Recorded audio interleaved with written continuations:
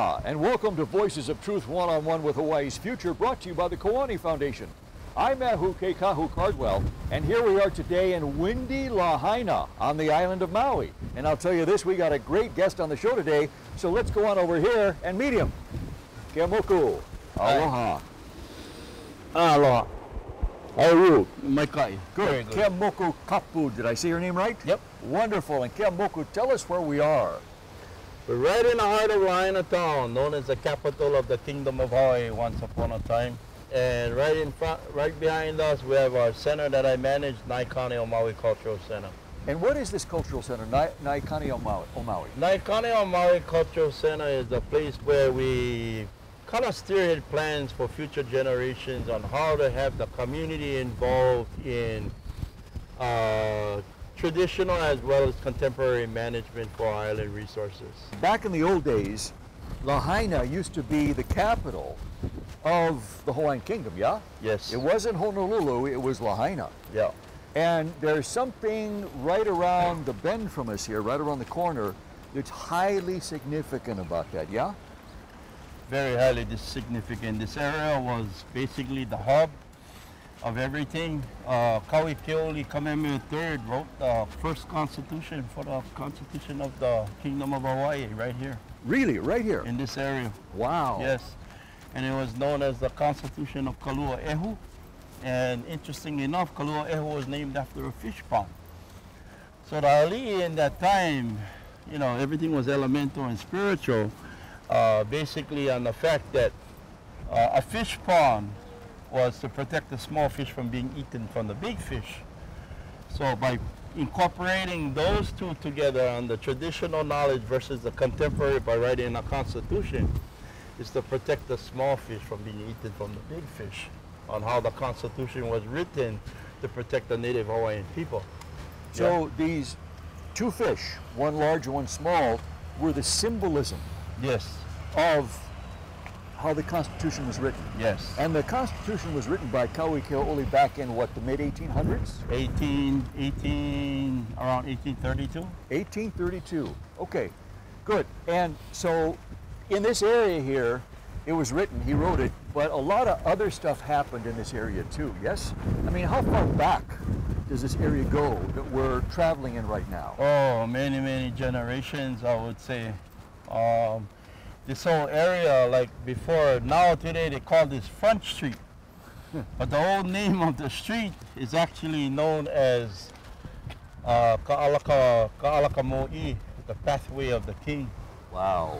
Shaw Street that comes into Front Street, it wasn't that known as Shaw Street, it was known as Ka'alaka Mamo, the way of the people. Yeah? So knowing that these names, why these names changed in the past, well, who knows? Maybe the foreigners couldn't pronounce the names right or anything, but what the changes of when a lot of the foreign occupation came to this place, literally what they were trying to do was turn Lahaina into little USA. Uh-huh. So you have Shaw Street, Front Street, you have the next street down is called Prison Street. And Prison Street? Yeah, Wow. Prison Street. So all these English names, Yeah. the Hawaiian names got wiped out, and they... Yeah, and Prison Street, the old name for Prison Street was known as Papu. And Papu in Hawaiian means fortress. Yeah, so a lot of changes. Tell us what we're going to be approaching up here that is so significant to the history of not only Maui, but all of Hawaii. We're approaching the area that was very sacred to a lot of our people. The area that was known as the direct lineage to the Pi'ilani lines. Yeah. So Pi'ilani was one of the major ali'is in its pre-contact era. But they're of the Lono dynasty, the Lono lines. The highly priestly lines of Lono was this area. So Pi'ilani was a very high priestly line of Maui, Yes. of this area, yes? Yes, all the way back going 1400s, 1500s. Wow, that far back. And what was this anciently known as, where we're walking into right now, Eaumoku? Moku ula. Moku ula. So ku ula means altar, yeah, and mo'o. So moku ula, mo kind of short hyphenation for mo'o. So this was the place of the altar of the lizard. And I always kind of stress that to a lot of people, that how did Hawaiians actually know that in the bosom of a woman was formed a little mo'o that had a tail? Yeah, we weren't scientists. You know, our kahunas and our family generations back, we have mo'olelo, stories, mo'opuna, grandchild, mo'okuauhau, genealogy. Now we're in the place of the mo'o ula, or moku ula, which is the altar of the lizard. So the word mo'o is very, very prominent in many, many words in the Hawaiian language. Yes. And it has a significant place in the, not only in the language, but in the culture, which is really inseparable. Yeah. Okay, so today this is a parking lot. Yes, it is. But back in the day, in the 1400s, 1500s, all the way up to the 1800s, until the whalers came, this right here, this was ground zero, the epicenter, Yeah. for where the highest chiefs were, Yes. where they stayed, and also where the Constitution was written. And the kingdom, the Hawaiian kingdom, was run right from here, yes? On the island of Moku ula was where, you know, it was the residence of the alii. Across the street in this way was the place known as the Hale Piula, which was the house of the iron roof. That's where Kawi Keoli's palace was. And that's another parking lot. Yeah, and that's another parking lot. And throughout the years, we've been trying to beautify it and trying to bring back the historical content of the area. And you know how that goes that when you're dealing with politics. Yeah, yeah. It's easier to put other things in that has nothing to do with our tradition and history, but this part of town, believe it or not, it's designated under Historic District 1, which means there's remnants in the area that you can actually see that gives it that criteria determination of a Historic District 1. This little cut here Yes. was one of the cuts that they did when they did the archaeological inventory survey, where they found the actual pathway. So right here where we're standing. Right here where we're standing. Wow. So about a year and a half, maybe 2 years ago, they did this cut and they did another cut on the other side to see where the outline of the island was. And they found it right in this area here. The reason why they buried the island was because of mosquito pestilence. Yeah, that the health department back in the early 1900s made a determination that because the waters wasn't flowing into this one big area, which is known as Mokuhini, a fish pond, that the water became stagnant and all it became was an area for mosquitoes. So the health department decided, hey, let's bury the island for safety reasons and for health reasons. If you and I were to step into a time machine right now, and it took us back to the 1400s or 1500s, and we landed right here, what would this look like? Describe to us what we would see. You would have sentinels, you would have a lot of people that was very keen and cautious on who came on these islands. So I don't think, well, maybe with my status as my bloodline, I would be okay if we was to go back that far back. But then I would have to protect you from being slaughtered by a lot of the kia'is because you're not supposed to be on this part of the island. They would ID me right away. I would be the first to go. Good. But they were really cautious about this area. I mean, there's a lot of literature that talks about that nobody was welcome on this island because of the sacred chiefess Keopuolani. Yeah, they had to be protected because this was the power where the power was and where the decisions were being made. Yeah. You know. And she was a sacred chiefess that her genealogy basically came from a godly, like all the way down to where she was. She was born in Paukukalo. So up there. It's on the other side of the mountain where Iao is. So that's Paukukalo at Pihana Kalani Heiau. She was born there, and it was prophesied that she followed the pure of the sun.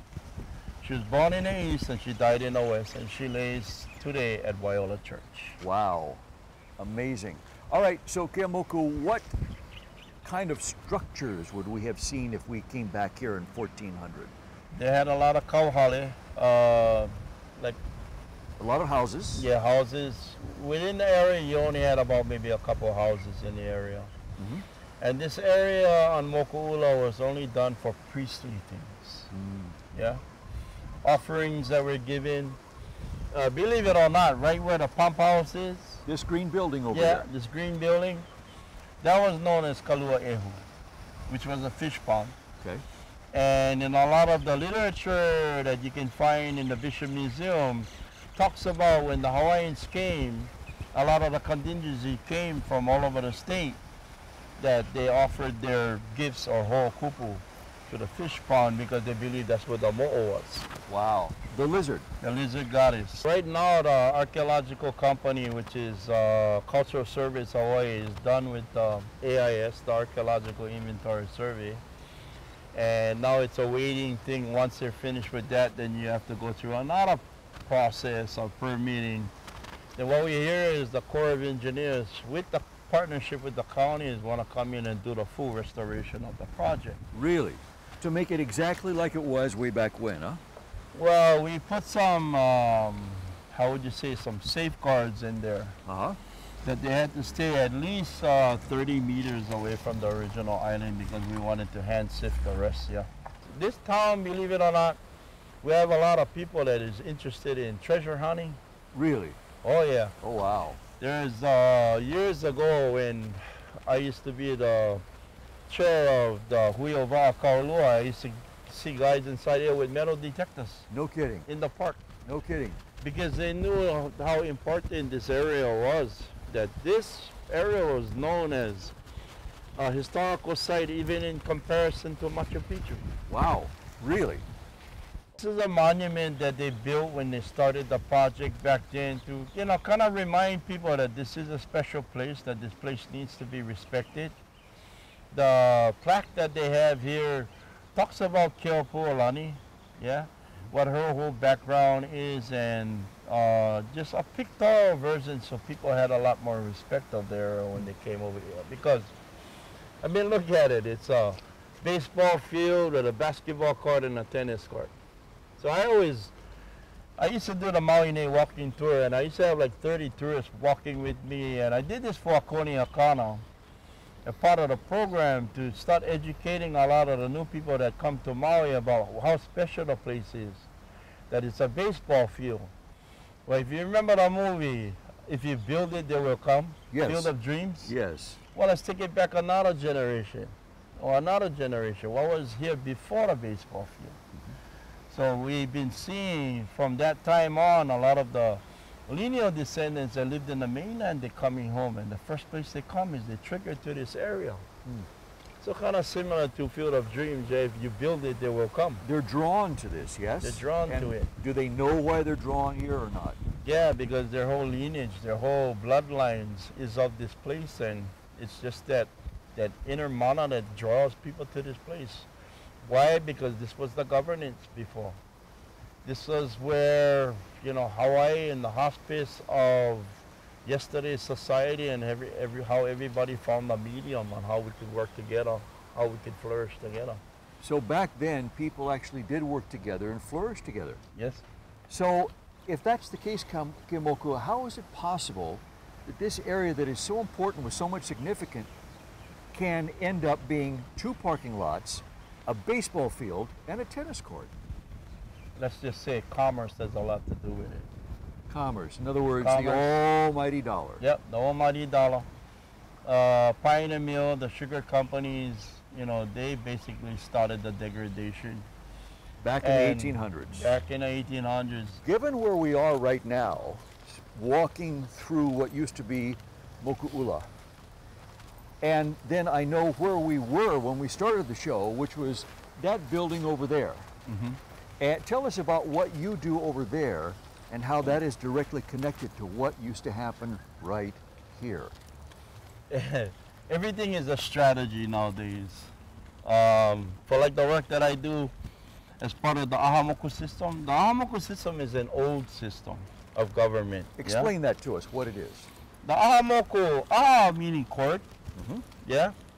Like how you can Cord or weave rope, huh? or rope. Yeah. Like how you can weave like about 8 different weaves together to make one aha. So it's strong. Yeah, so it's strong. So in the past, a lot of the kahuna and a lot of the ali determined on specific people who had knowledge within the community on how they can infuse all those people together to form this one aha council. You had navigators, you had celestial navigators, you had fishermen, you had farmers, you had kahuna, kui puone, the builders of temples. You had everybody with scientific knowledge of yesterday binded into one cord, which formed the eaumoku. It was about making sure that we looked at traditional resource management, on how tradition was passed on from one generation to the next. Because within one moku or one community, yeah, you always had one expert or one kupuna that held all the knowledge. They would be the resource of that kupuna. In one ahupua, you may have like maybe about a dozen kupuna in those areas that was keen to understanding land management, ocean management, all these things of the past. And my job today as the CEO for Eaumoku Maui is bringing those values back today and how we can get a lot of our elders involved. This morning's meeting was getting the next generations to step up to the plate on how they want to be involved in the process, on being advisors to give recommendations to the state and county on projects that are pending today and how we can implement things of the past and the projects that they get pending on how it could benefit not just the county or the state during the project, but the general community at large. Wow. So Keaumoku, if I understand what you're saying, it's the same, you're doing the same thing today that they did back many, many years ago, right over here where we were, yeah? Yeah. It's the same thing. Yeah. You're keeping it alive because the old ways work. Yeah, and I think what really is important, we no longer have our fish ponds. So Moku Hinea, which surrounded the island of Moku ula, was a viable fish pond. It was a resource that fed the nations. We don't have that anymore. So the first thing that the state as well as the federal government is worried about is like the depletion of fish, the depletion of our water resources, all those things. And we say, the simplest solution to that is bring back the coas, bring back the fish pond, bring back the how would you say, the recycled things that were created in the past where these were birthing grounds. We help the minnows survive so they can be released into the ocean so we can spawn more fish. So in other words, sustainable systems. Sustainable system. Our meetings with the Department of Education, trying to see how we can change the curriculum to get those kids more coming to these kinds of areas that has history, yeah, but hindered always by insurance policies and things like that. In other words, don't do this, don't do that. Yeah. So it's been beneficial for us. In fact, the legislation last week just passed our Eaumoku bill that now puts together a simple policy on how we would operate. We see it as a bottom to top management. From the bottom up instead of the top down. Instead of the top down. Yeah, which makes all the difference, yeah? Oh yes, yeah. And it's most definitely beneficial, especially when you're dealing with a lot of devastation that happened here. Like the biggest one was Eau Valley when that river raged. When the floods came. When the floods came. Eau was in the only area that got hit. My valley got hit too. Right up there. Wow. Right on the opposite side is Eau and this side is Kaula. Wow. Keaumoku, we talked earlier about stepping back in time in the time machine, what this area was like. If you and I came here 100, 200, 300 years from now, what would you like this to look like? I just want it to come back. Like it was? Yep. And a lot of the community understand why it's important that we gotta work together on everything. If you look from Mauka all the way down to the bottom, that whole area right there, that swath of land, yes, that's all Kamehameha Schools. No kidding. Kamehameha Schools owns all that up there. So I'm working right now with Kamehameha schools on how we can, there's a small pilot project on the bottom, there's a farm, and it's Hawai Farms. I've been working with them. We built a kuahu, an offering area for them just about a couple weeks ago, because they need to be given a reminder every day that when they pass that kuahu, they're obligated to it, yeah? That everything that they grow on that land, they have to give something to a kua. So hopefully from that, the land will be flourished again. They start growing the trees so the rains come closer. You know, the more trees you plant, the more oxygen you have in this area. This area is the old ruins of all sugarcane. Now that sugarcane is no longer here, it seems like our lands were abandoned and, you know, the water was diverted. It's still diverted. It was supposed to be diverted for sugarcane cultivation. We have no sugarcane now. Now the water is going to the development that's coming up on the rise over here. So everything is so topsy-turvy. So what I really want to see is a viable ahupua system of what we had. So people start saying that, you know what, Hawaii is the place I want to live. We have more Hawaiians moving to the mainland because they can't handle it here anymore. Wow, and it should be just the opposite, yeah? It should be, yeah, it should be the opposite. But, you know, I have nothing against a lot of people wanting to live here. Who doesn't want to live in Hawaii, you know? But we have things that we have to take care of in order for we to say that we can take care of our guests that come to live here with us. Right now, we can't take care of them. And I hope that come tomorrow, everything will be viable and we can, you know, before we never used to lock our cars. We used to, you know, somebody wanted to use my car, they're welcome to. We never used to lock our doors at our house. Now today we gotta put up fence lines. Why? To keep people out. Wow.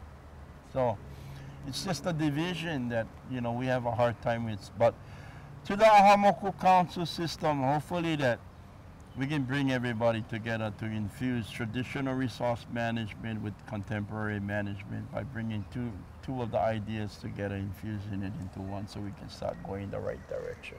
And Moku, that's what you teach right in here, yeah? Yes, every day. Every day. This is a resource center for land titles. We do a lot of other education. We even have ukulele lessons for the kids after school. Everything. That's great. And so what you're doing here and this building right here is directly tied to Moku ula right over here. The families are still here. They want to see something happen.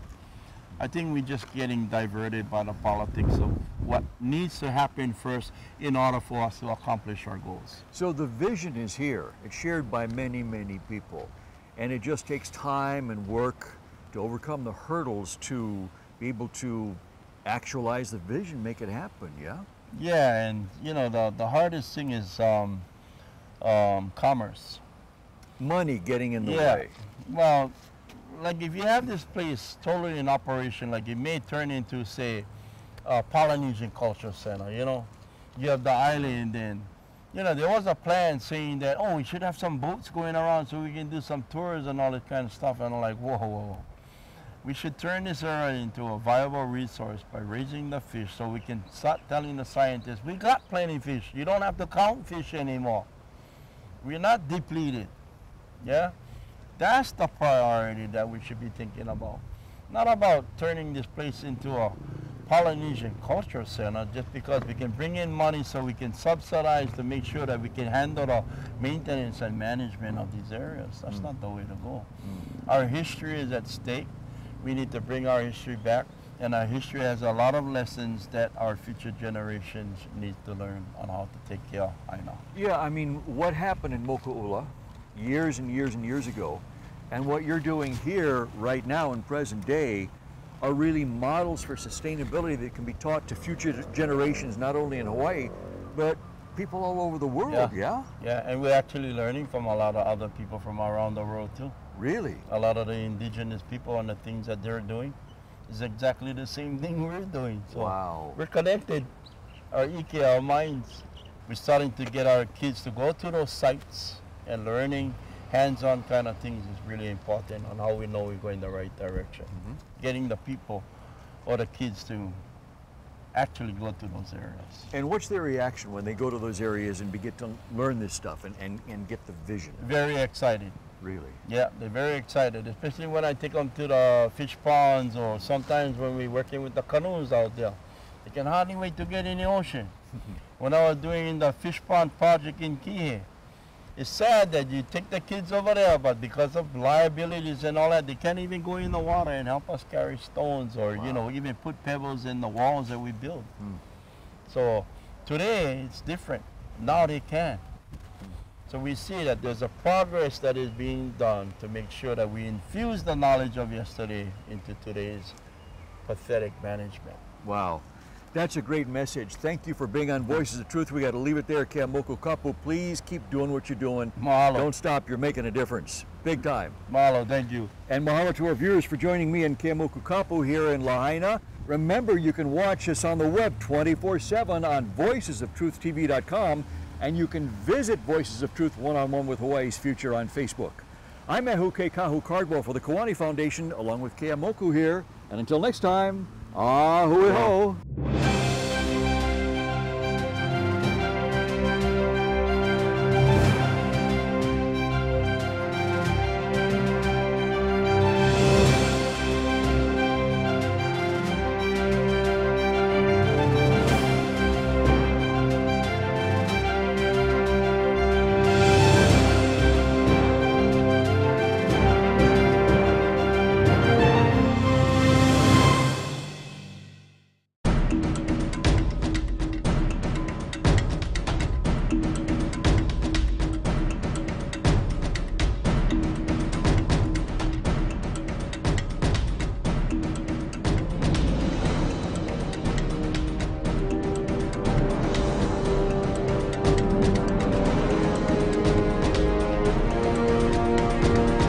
Free Hawaii Broadcasting Network.